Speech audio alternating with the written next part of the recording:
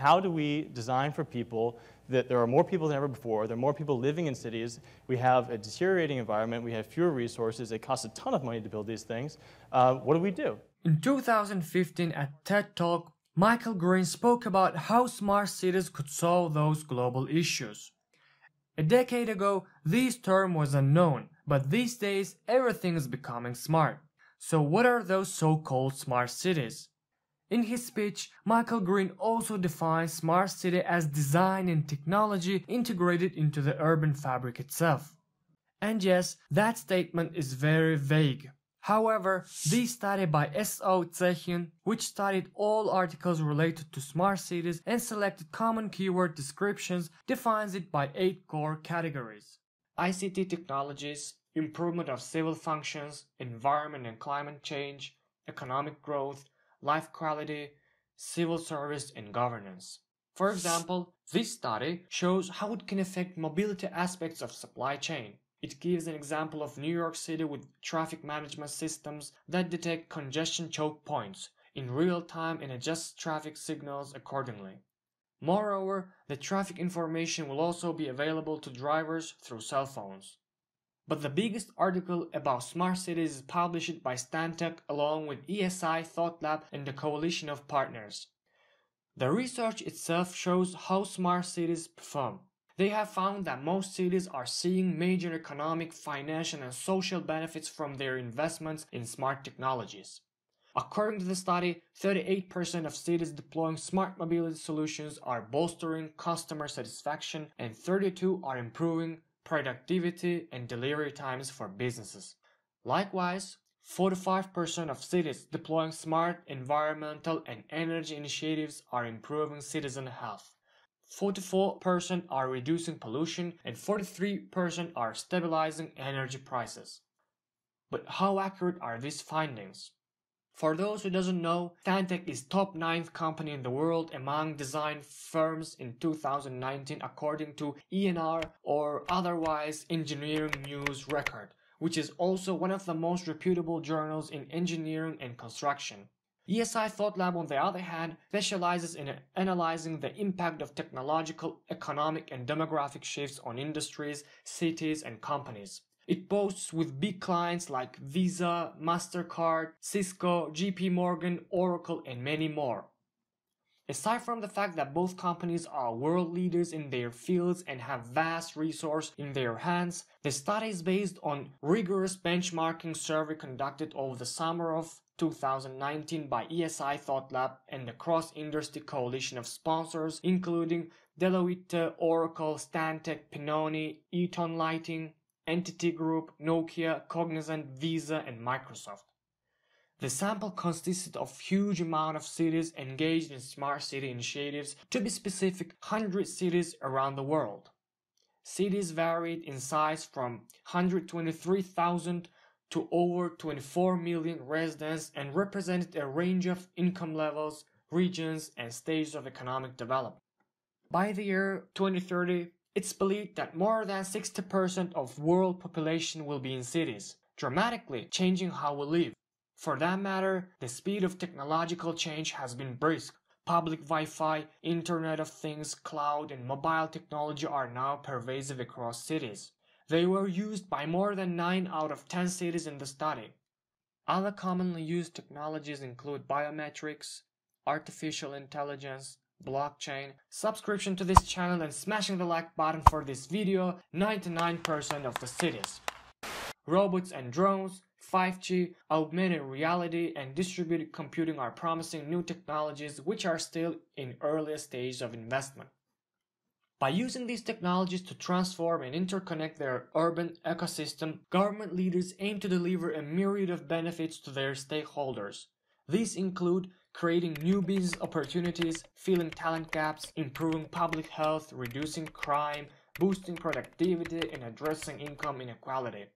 These benefits, study says, work together to deliver a virtuous circle of economic prosperity, business growth, and social well-being. The research we are pursuing with ESI is providing valuable insight into how cities are approaching smart technologies, what they see as their top priorities, their pain points, and their solutions. Making the places we live more vibrant, healthy and resilient through thoughtful design requires taking a community-first approach, and that means understanding community priorities, said Nancy MacDonald, Stantec's Smart Cities lead.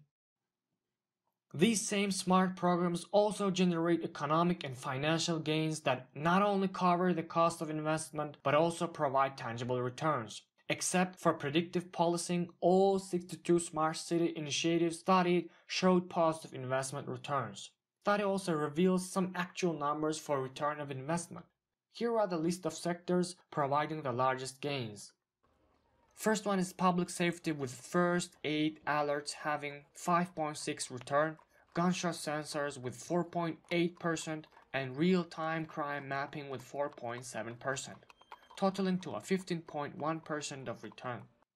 Second one is governance, with digital business licensing leading with 5% of return and digital payments with 4.6%, totaling to a 9.6% of return. Energy and water sector comes in third, with dynamic electricity pricing having 4.8% return rate and renewable energy with 4.3%, totaling to a 9.1%. Mobility and transportation is fourth and totals to a 8.8%. The last but not the least is environment sector. Basically, what these numbers say is that if you invest on these new technologies, you will cover the cost of investment and gain an additional income. For example, you will cover the cost and gain of 15.1% of the cost as an income for public safety sector. However, keep in mind that these sectors are not the only ones. They are only ones that are publicly shown and of no particular order, since there might be other subdivisions that were not included. But it all sounds wonderful and amazing to be true. But here's the downside to it. If not managed effectively, these smart initiatives can also expose urban areas to higher cyber risks. Smart city concept is based on acquisition of a lot of data which is almost about everything that is going on around an individual. The potential of this data is very huge and can reveal a lot of things about the individuals. Once privacy aspects are compromised, there is a big threat to safety and security of individuals. The systems should be designed with multi-layer of security layer, and security shouldn't really be easily available in the hands of bad elements.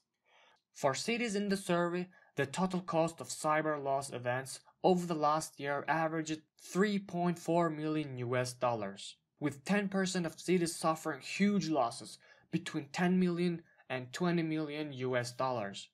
Over half of the cities said that they were not well prepared for cyber attacks. The biggest vulnerabilities cited were financial and payment systems, 54% of cities, IT infrastructure and telecoms, 51%, and mobility and transportation, 40%.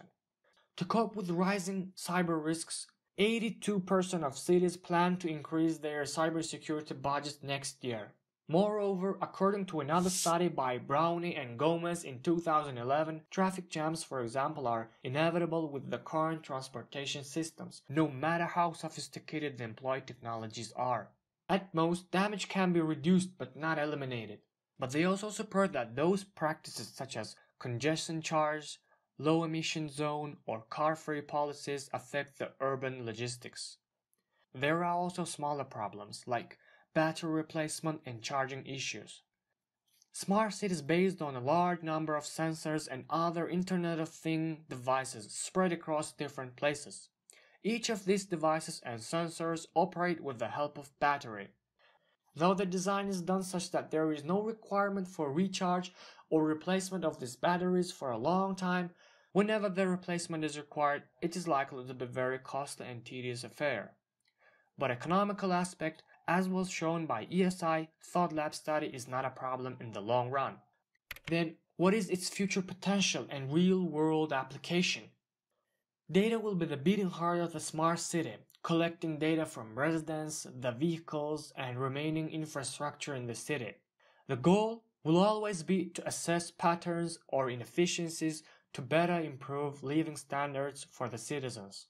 In transportation sector, we will have autonomous vehicles, Cars not only being able to drive itself, but also cars capable of understanding their surrounding environment and collect data to make decisions. In the energy sector, we will have smart grids, which will constantly communicate with itself, sending energy to areas in the city that may need even more power, while conserving energy in places of the city that might not need it. There is also a potentially smart infrastructure. With the data collected, city planners and architects could create buildings that are optimized for people based on previous data. As for the example of smart cities, there are already several cities utilizing smart technologies. For example, New York. The city is currently undergoing digital transformation to make the government more responsive, save costs, enhance efficiency, and better analyze what's happening in New York. Singapore is another example. Its Smart Nation program was launched in 2014 and involved installing lots of sensors around the city. These sensors will pick up a massive amount of information about what citizens do on a daily basis. They can measure everything from how clean a certain area is to how crowded an event is. The government then gets a real-time look at what's happening in the city.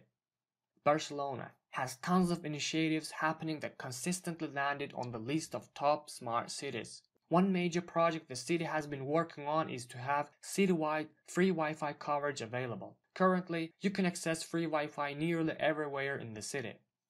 Oslo. Oslo stands out among smart cities for its emphasis on creating a sustainable, eco-friendly environment. While smart cities and sustainable cities are a bit different, Oslo counts as both. This city has over 650,000 LED lights that are all connected to processing stations. These lights can intelligently adjust the amount of lighting based on current needs. But that's not all. Oslo also uses smart license plate detectors to come up with a data-based way to improve traffic congestion. All major megacities are already using something related to smart cities.